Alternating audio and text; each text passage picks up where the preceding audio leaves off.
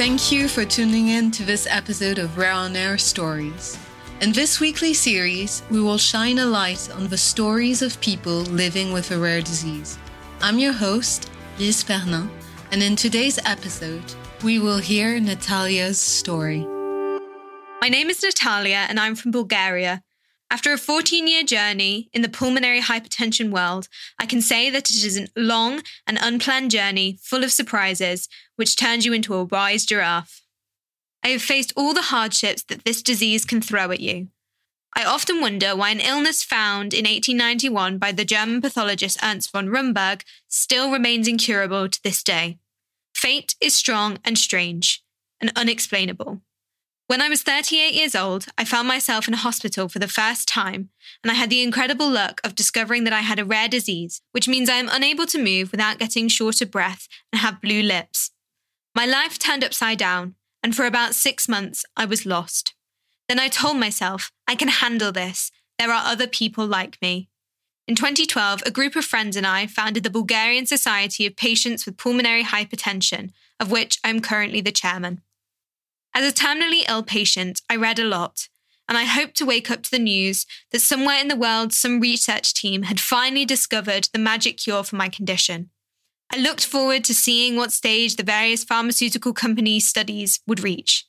I myself was part of some such studies. In my country, they say hope dies last, but gradually I realised that the therapy I was receiving was not effective. My body took on an unnatural colour. I did not have the strength to walk 200 metres without resting. Usually, the nurses in hospitals asked me if I went to the solarium often. They didn't think it was one of the main symptoms of pulmonary hypertension. I used to have seizures, and people wondered how a young woman with no visible symptoms could just pass out on the street. For 2 years, I received treprostinil therapy, which was not available in my country. I became a health immigrant in Greece to receive this therapy. On March 9th, 2016, I received the greatest gift a person can receive, a new life. It was given to me by my donor. Now I have a new, better, and more meaningful life because of him. But I continue to help pulmonary hypertension patients who are always fighting for their lives. It was a great challenge, but Dr. Dmitriov, who was the patient in charge of my case, encouraged me to bravely enter the patient movement. I cannot be certain, but I feel he was correct in encouraging me to train my brain every day to avoid falling into a deep depression, which unfortunately overtakes many people who have pulmonary hypertension. With the distance of time, I know that patient organisations are one of the main facilitators for newly diagnosed patients. At present, I'm a wise giraffe that looks down and enjoys every moment, but never forgets the hardships that I went through to get to this point.